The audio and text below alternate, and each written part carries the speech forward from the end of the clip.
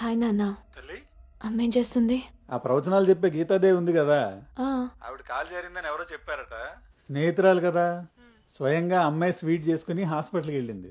తీరా హాస్పిటల్కి వెళ్తే గానీ తెలియలేదు ఆవిడ కాలు జారింది గుడి మెట్ల మించని. తను వెళ్ళేది వెళ్లకుండా కాలనీలో అందరికీ చెప్పెళ్ళింది.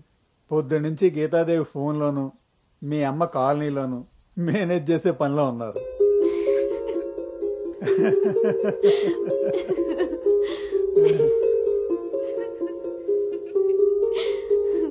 ఇంకేంటి నాన్న?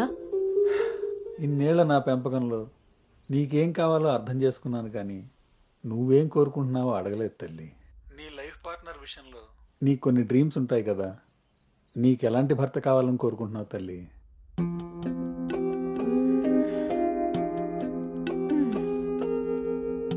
నా ఆలోచనలకి దగ్గరగా ఉండాలి, నా అభిప్రాయాన్ని ఏకీభవించాలి, నా కోపాన్ని అర్థం చేసుకోగలగాలి, నా బాధని షేర్ చేసుకోవాలి.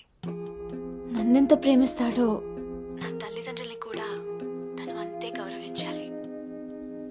అంటే అచ్చు గౌతమ్ లాంటి వాడు అన్నమాట.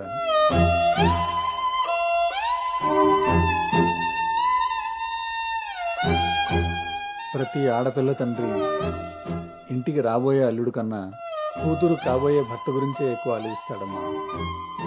ఆ గౌతమ్ రెండిటికి సరిపోయేవాడమ్మా.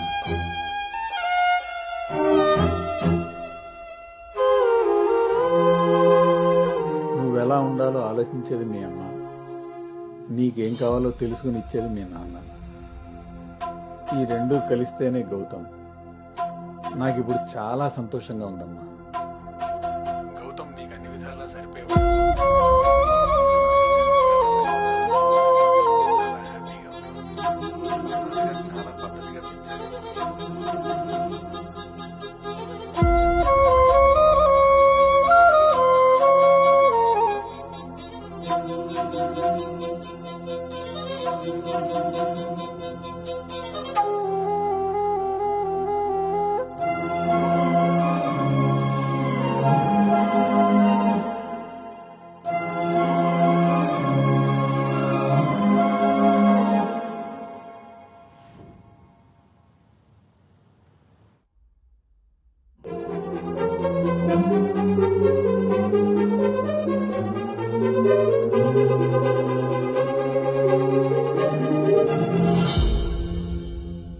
గౌతమ్ గురించి చెప్పానా నాన్నతో?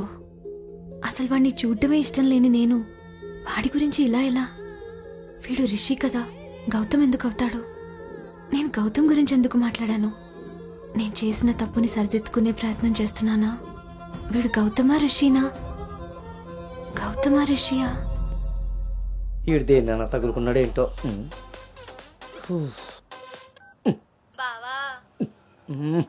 చెప్పు. మరి రాత్రి నువ్వు కల్లోకి వచ్చి ఉక్కిరి బిక్కిరి చేసి నిద్ర లేకుండా చేసావు తెలుసా? లగేష్, ఎంతసేపు నీ సోది చెప్పడమే గానీ నా బాధ వినేవాడు ఎవడు లేడు ఇక్కడ. ఆడేమో ఫోన్ చేస్తే తీయడు, దానికి ఫోన్ చేస్తుంటే స్విచ్ ఆఫ్ వస్తుంది. అసలు అది పెళ్లి చూపుల్లో పడిపోయినప్పుడే నాకు డౌట్ వచ్చింది. నాకు గనక తిక్కరేగిందంటే ఇదంతా వాళ్ళ అమ్మా బాబులకి తాలింపేసేస్తాయో అనుకుంటున్నారు. వాళ్ళ బాధలు మనకెందుకు చెప్పు? మంట ఎక్కువైతే వంట మాడినట్టు నువ్వు ఆవేశపడితే పెళ్లి ఆగిపోతుంది. అది తెలిసి తెలియనట్టున్నావనుకో, అక్కడ వాళ్ళ డప్పులు మోగుతాయి, ఇక్కడ మన అప్పులు తీరుతాయి. సరే, రాత్రికి ఎక్కుతా. సార్, మా ఓనర్ వచ్చే టైం అయింది. కొంటారా కొనరా? కొనడానికి రాలేదు, కూర్చోడానికి వచ్చా. కుర్చీ బాగుంది, పొద్దుటికి రెడీ అవ్వాలి.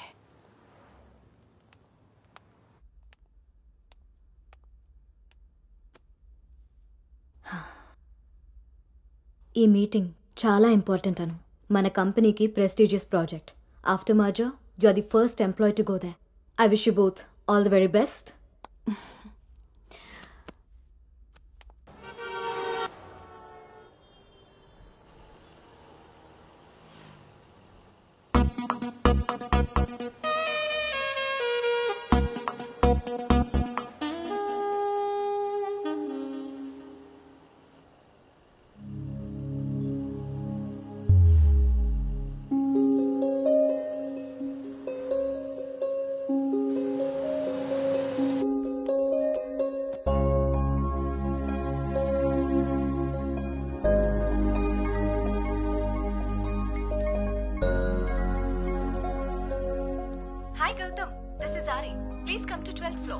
Come on, let's go. Hi Rishi.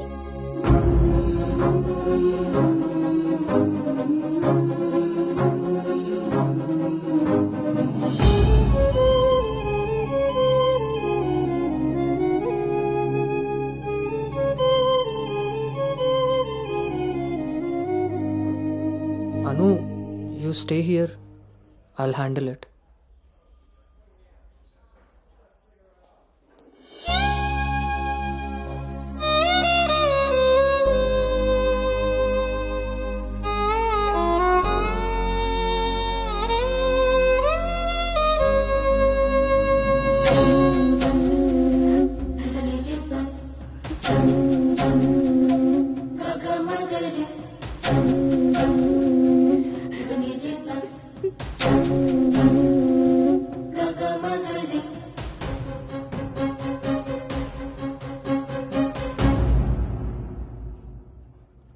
Anu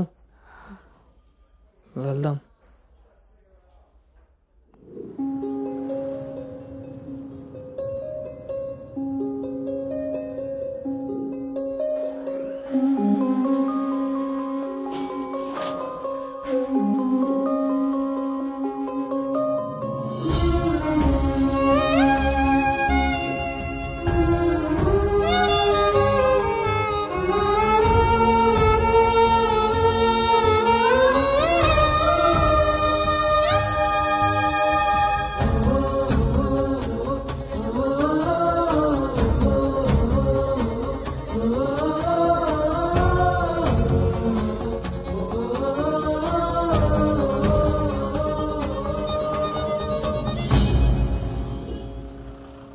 hi guys, good evening. మన రెండు కంపెనీలు మర్జ్ అయిన సంగతి మీ అందరికీ తెలిసిందే. And good news is that we have బ్యాగ్డ్ hour first big project.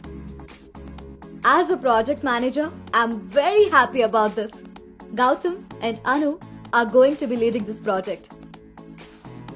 So let's wish Gautam and Anu that together take this project to a very successful one. And let's enjoy this party. Cheers!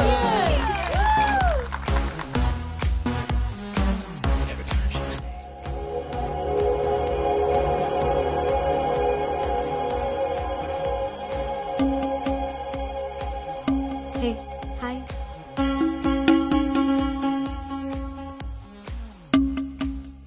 Gautam so cute కదా. తను join అయినప్పటి నుంచి try చేస్తున్నా భయ్యా, అసలు ఛాన్సే ఇవ్వలేదు. ఇప్పటి వరకు ఒక్కడంటే ఒక్కడు కూడా కాఫీ కూడా తీసుకెళ్ళకపోయాడు. నేను ఎలాగైనా కన్విన్స్ చేసి ఈ నైట్ తన్ని డేట్ కి తీసుకెళ్ళిపోతాను. ఎట్టి పరిస్థితుల్లో ఈరోజు వదిలేదే లేదు దీన్ని.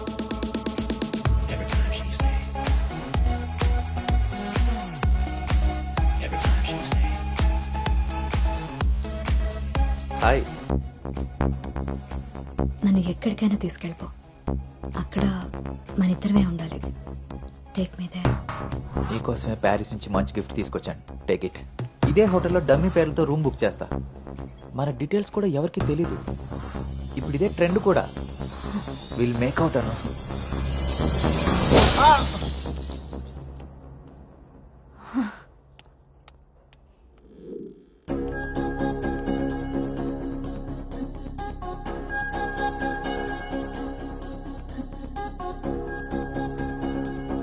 Hey Anu, good morning. Come sit.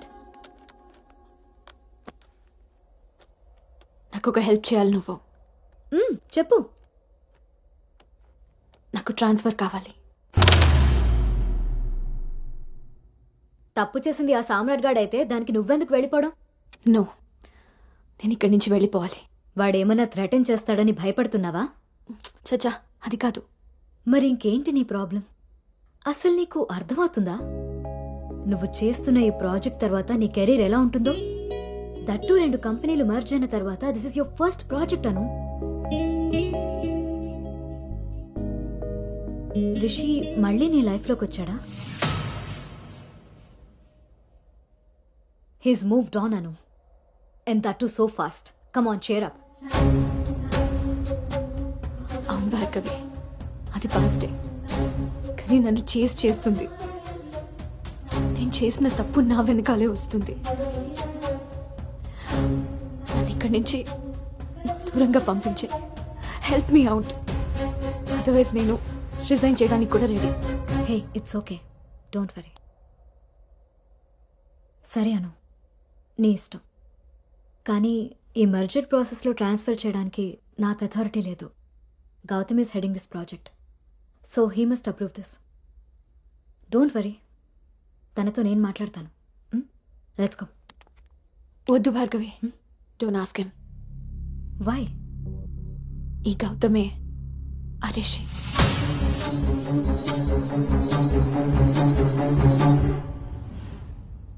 So నువ్వు వాడిని ఫేస్ చేయలేక దూరంగా పారిపోవాలనుకుంటున్నావు. తను నిన్నేమన్నా ఇబ్బంది పెడుతున్నాడా? లేదు. వాడు నీలో అనునే చూస్తున్నప్పుడు నువ్వు వాడిలో రిషిని ఎందుకు చూస్తున్నావు? నువ్వు కూడా వాడిలా నార్మల్గా బిహేవ్ చేయి. వాడు నీతో డేట్ చేసినట్టు నేను కూడా ఎవరితో అయినా. నువ్వు అనుకున్నట్టుగా గౌతమ్ అలాంటి వాడైతే నిన్న మా డేట్ జరిగేది. వాణ్ణి డేట్కి వస్తావా అని అడిగినప్పుడు వాడు దేనికి స్ట్రగుల్ అవుతున్నాడో అప్పుడు నాకు అర్థం కాలేదు. ఇప్పుడు అర్థమైంది, అది నీకోసమేనని. మీరిద్దరూ లవ్లో ఉన్నారు. మీ ఇద్దరికి ఎవరి గురించి వాళ్ళకి తెలుసు, కానీ ఒకరి గురించి ఒకరికి తెలీదు. ఎందుకంటే మీ ఇద్దరి మధ్య అడ్డుగా కండిషన్స్తో గోడ కట్టుకుని ఉన్నారు. మీ ఇద్దరిలో ఏ ఒక్కరు రియలైజ్ అయ్యి ఒక అడుగు ముందుకేసినా ఇంకొకరు కనిపిస్తారు. గౌతమ్ వల్ల స్ట్రగుల్ అవుతున్నానని తెలిసిన నాకు గౌతమ్ మీద ప్రేమ ఉంటే తెలీదా? తెలీదు. ఎందుకంటే నువ్వు స్ట్రగుల్ అవుతున్నది గౌతమ్ వల్ల కాదు, రిషితో నీకున్న రిలేషన్షిప్ వల్ల. అది నువ్వు తప్పని ఫీల్ అవుతున్నావు కాబట్టి. అసలు అది తప్పే కాదు కాబట్టి నీకు తెలియకుండానే నీలో రియలైజేషన్ వచ్చింది. అదే మీ నాన్నకి చెప్పా. గౌతమ్ని వద్దంటున్నా, కానీ గౌతమ్ లాంటి వాడు కావాలంటున్నా. అను, నువ్వు హైదరాబాద్లో ఉన్నన్ని రోజులు నీ వయసు చేసిన ప్రెషర్ని నీ మనసు కంట్రోల్ చేసింది. కానీ ఆ రోజు ట్రైన్లో చూసింది 10th లో యాక్సిడెంటల్గా ఫస్ట్ కిస్ చేసిన గౌతమ్నే అని తెలిసాక నీ వయసు నీ మనసుకి తోడై తన మీద నీకున్న లవ్ని కన్విన్స్ చేసి తనతో రొమాన్స్ చేసేలా చేసింది. ఇప్పటి వరకు మీ ఇద్దరి మధ్య ఉన్న ఈ రిలేషన్షిప్ని నువ్వు లస్ట్ అనుకుంటున్నావు, కానీ అది లవ్. దానికి దీనికి తేడా నాకు నీకు ఉన్నంత.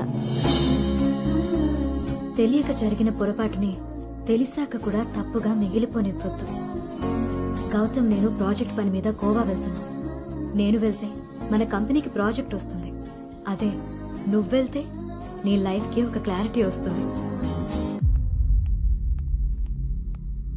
ఇన్నాళ్ళు మీ శరీరాలు మాట్లాడుకున్నాయి. ఒక్కసారి మీ మనసులు మాట్లాడుకునే అవకాశం ఇస్తే నువ్వున్న డైలమాకి సమాధానం దొరుకుతుంది.